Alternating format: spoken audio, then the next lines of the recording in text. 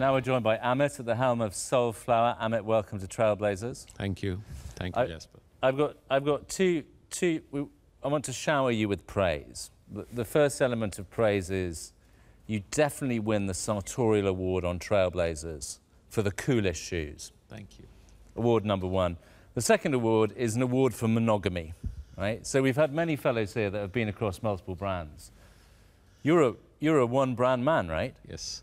So in the world of Tinder, I always say, in world of Tinder, it's very odd to be in the monogamy relationship, and I believe that that has been my belief personally, and I've enjoyed my journey there.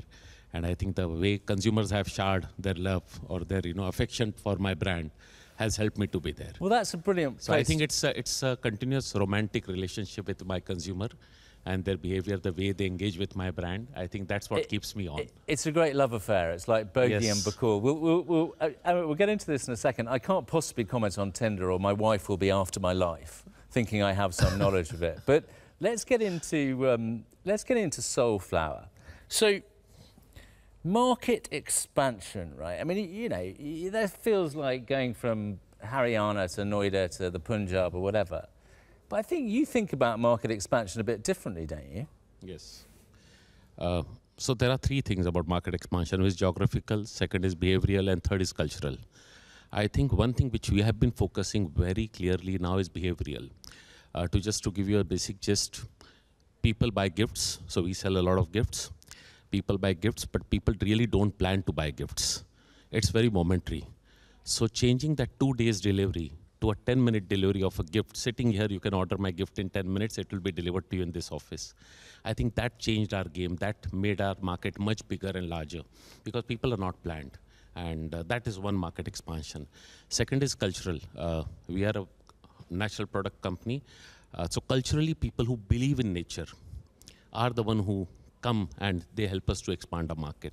So I think this is how we look at market, besides the geographical markets where we are present. Well, let's stay in the kind of in the soul of this, Amit, because every second fellow can rush off and expand from here to there. But I like what you said about believing in nature and your customers believing in nature. Is there something here about successful expansion is directly correlated with whether you mean it, right? 100%. I think as a consumer, like let's say you, me, we have certain belief. It might be pure water, which Rakesh spoke about, or it might be just pure air, with the way you want to breathe, or you just want to see the green side of India, which, the New Delhi has.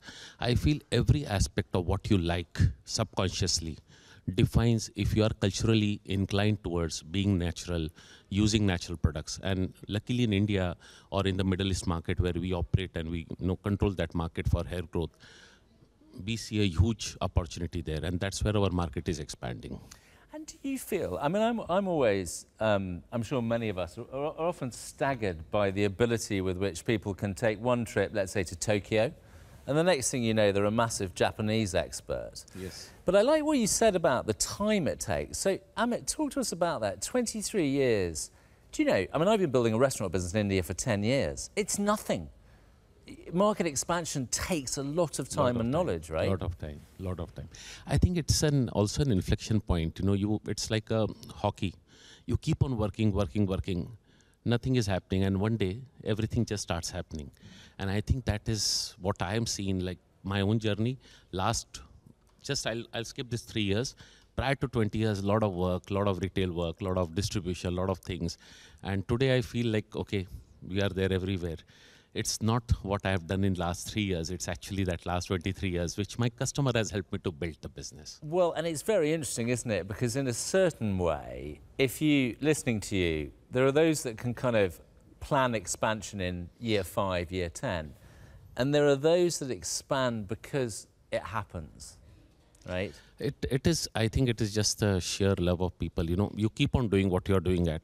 It's like cricket, somebody just spoke about Sachin Tendulkar, and it's like cricket. You keep on playing your game, and one day you become a master, and people love you for what you have done in your past. And that's how people build trust. Well, it's very interesting, this authenticity. I want to kick this over to Vishal a bit. So you've got, hundreds, possibly thousands of clients. I like what Amit's saying about the authenticity here, right? But of course, you're in the business of, dare I say it, client billings and time and all this sort of stuff. How do you help clients to just stop and be a bit more real?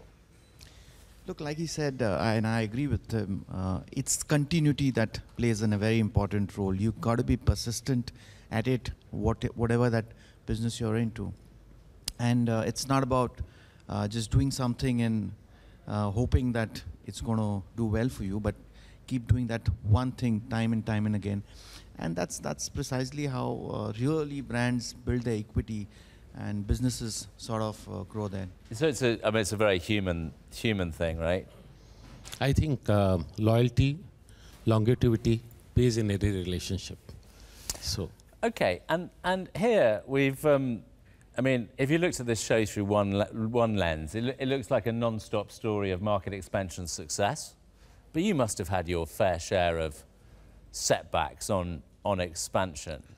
I think we expanded in US, and I think we thought US is a very large market, can do really fantastic well. But when we got into the market, I think the market is so different than any other market in the world.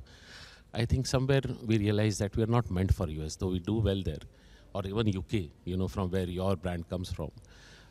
We realized we are not meant for these markets. We are very meant for markets which are India, Middle East, Japan, so where there is a cultural fit.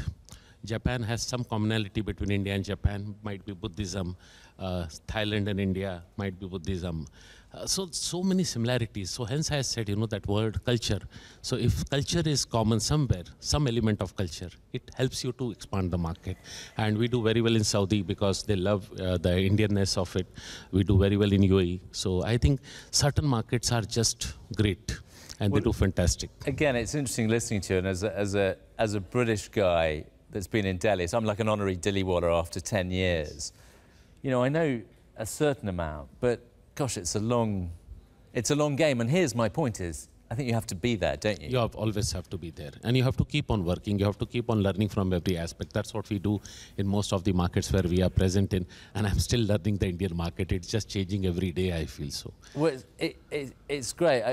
The combination of your appetite for learning and your spectacular footwear. I'll tell you, our thing came for this 10 minute was something interesting. We call it Maggie effect, you know, because you can cook Maggie in like 2 minutes, though it takes 10 minutes technically. So when we started talking to our people, consumers, that when is that you realize you want to buy the product?